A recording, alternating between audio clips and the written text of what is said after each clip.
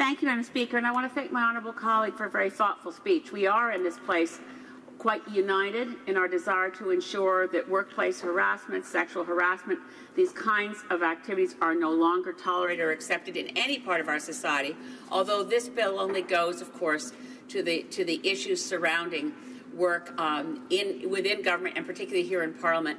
I also worked here many years ago when I was in the office of the Minister of Environment in the 1980s and can attest to knowing exactly how much young women had to put up with, and no person, no young woman or young man should ever have to put up with the kind of cavalier, oh well, boys will be boys, we let these things go by, we don't stand our ground. And I just want to ask her, I agree with her, I think this is a sea change, Madam Speaker. I think we're seeing a transformational change that's global in re-examining those things that were considered to be patriarchy's right to speak to women in different ways than you would speak to a male employee without even giving it a second thought.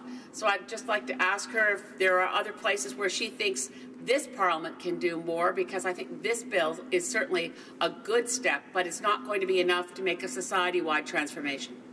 The member for Oakville North Burlington. Thank you, Madam Speaker, and I thank the honourable member for her work on this issue and for her question, and she's absolutely right.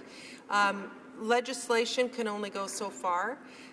We had a lot of conversations at committee about the regulations that will accompany this bill, and of course when it comes to political parties, we need a process within each party for staffers to come forward, and that's not something that will be legislated within this bill, but we certainly need the opportunity for junior staff, for all staffers to feel safe to come forward.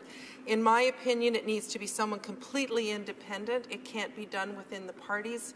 I feel that staff need to be able to come forward to someone who is independent to share their concerns. And then once that has been done, then the legislation can kick in terms of what the framework is. But I do think it's important for those processes to continue as we move forward.